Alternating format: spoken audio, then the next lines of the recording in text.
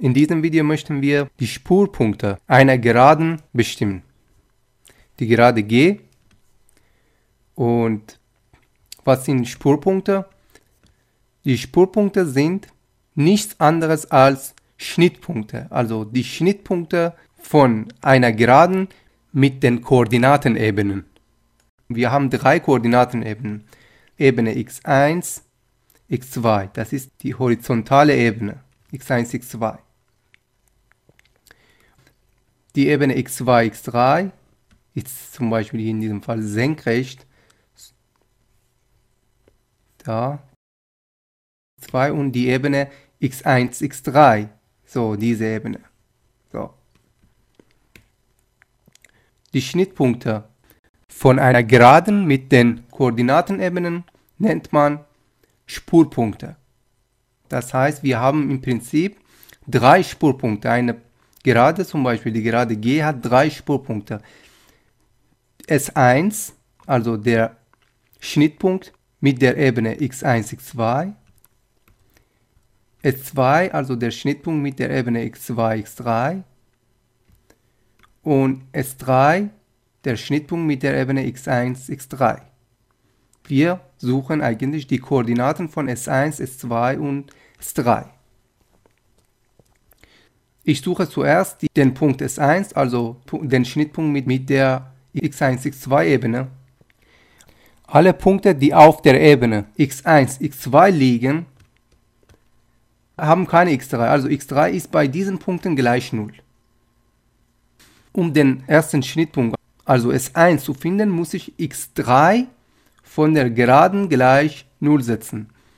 Die Gerade hat drei Koordinaten, also x-Vektor steht für x1, x2 und x3. Das heißt, x1 ist gleich 1 plus 0 mal t, also x1 ist gleich 1. x2 ist gleich minus 1 plus 1 mal t, also x2 ist gleich minus 1 plus t. Und x3 ist gleich 3 plus 2 mal t. Um den ersten Schnittpunkt zu finden, also S1, setze ich x3 gleich 0. Das heißt, x3 gleich 0, also 3 plus 2 mal t ist gleich 0.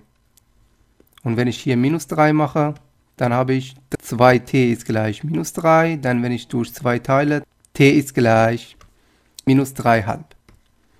Also t ist gleich minus 3,5.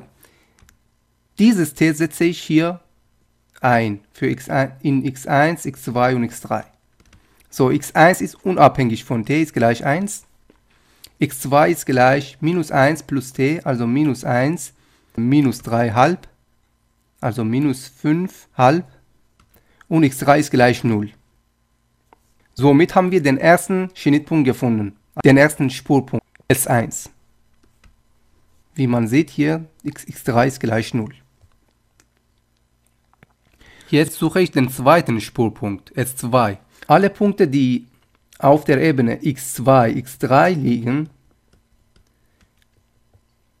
haben x1 gleich 0. Also bei diesen Punkten ist die x1-Koordinate gleich 0. Das heißt, ich muss hier die erste Koordinate gleich 0 setzen. Also 1 gleich 0 setzen. x1 gleich 0, 1 gleich 0 setzen. Da 1 unabhängig von t ist, heißt es, dass wir kein t finden. Das heißt, es gibt keinen Spurpunkt mit x2, x3 Ebene. Das heißt, die Gerade verläuft parallel zu der x2, x3 Ebene, wie man hier sieht. S1 haben wir berechnet und S2 gibt es nicht hier. So, die Gerade verläuft parallel zu der Ebene x2, x3. So, jetzt suche ich S3, also den Schnittpunkt mit der x1, x3 Ebene. Und alle Punkte, die auf der Ebene x1, x3 liegen, haben x2 gleich 0. Also bei diesen Punkten ist die zweite Koordinate immer gleich 0. So, ich setze die zweite Koordinate gleich 0. Also minus 1 plus t muss gleich 0 sein. Und daraus folgt t ist gleich 1. Und 1 setze ich wieder in die Geradengleichung ein. x1 gleich 1 ist unabhängig von t. x2 ist gleich 0 natürlich, weil der Spurpunkt auf der x1, x3 Ebene liegt. Und x3 ist gleich 3 plus 2 mal 1, also 5. Somit haben wir nur 2 Spurpunkte, weil die erste Koordinate, und zwar x1, unabhängig von t ist. Warum? Weil wir hier 0 haben.